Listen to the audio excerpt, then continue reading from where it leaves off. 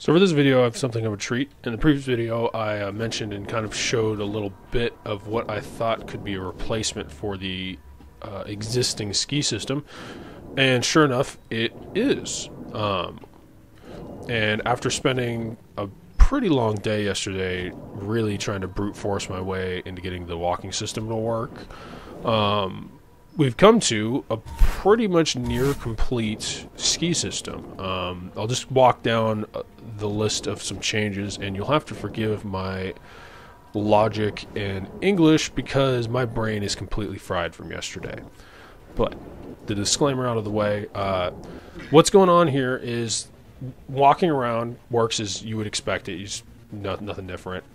When you come in and you're overspeeding, i.e. you're going faster than you should be, you now slide to a stop, and you also have control while you're sliding, so you can direct your movement. Skiing is based off of the same, or it is the same behavior as the sliding to a stop. The only difference is that the stopping friction is no longer present, and so you'll just ski until you run out of ski. Gravity, if you're going up a slope or something, gravity will stop you eventually, but the whole point, it's skiing as you'd expect it.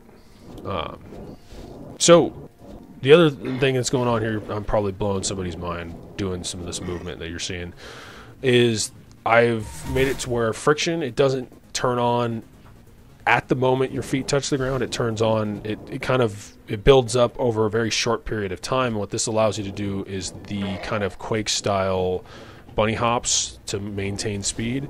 And this is good specifically indoors because it means that you don't actually have to rely on the ski button, which in a lot of cases for close quarters movement, it's too awkward. There's too many things going on. Instead, what works better or tends to work better is just continuous jumps or something of that nature in a very tight space where you're expected to move around a bunch, because that way you can just, if you need to slow down, you just don't jump on the next jump.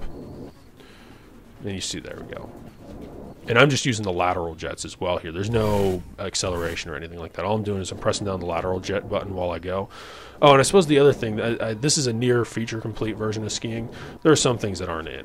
When you're skiing, the lateral jets are not working at the moment. You also, there are issues at high speeds. Specifically, they seem to present themselves on terrain. I have a feeling they'll present themselves in other places.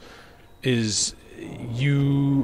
terrain at high speeds, it can be like you'll just be going along really quick, and then suddenly it'll feel like it won't even feel like you'll face plant into the dirt effectively. You'll take a ton of impact damage for no reason, and a lot of the time it's so much impact damage that you'll die. So it's a bug that I'm going to try and hunt down, but we'll see how that goes. But it's one of those things that exists for now. Anyhow, otherwise, you're just watching me kind of dick around and defrag on deck. Hopefully it's kind of nice to watch, because it's one of those things where everybody else really just needs to feel it out. I will say this is actually a very important milestone for the project, having skiing in such a complete state. Once it is complete, or it will mark pretty much most of the coding as being done. Aside from adding things of that nature, the gameplay itself, the mechanics and such, are pretty much in. From here on out, it'll be more like, once everything's fine-tuned, it'll be more like a lot more work on game types and weapons and of things of that nature, the menus and such. But for now, this is working pretty damn well. And it has solved a lot of my netcode problems to the point where I'm going to focus on the netcode from here on out, and I want to get it working better than before. I said in the previous tech demo that the netcode wasn't complete. There were some old bits, and I want to update those old bits.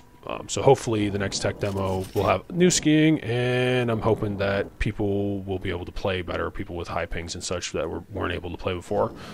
So hopefully a wider test. Otherwise, that's it for this video. Thanks for watching. If you have any questions or comments, you can of course post them on the YouTube comments page or the game forums. That's it, and hope to see you in the next tech demo.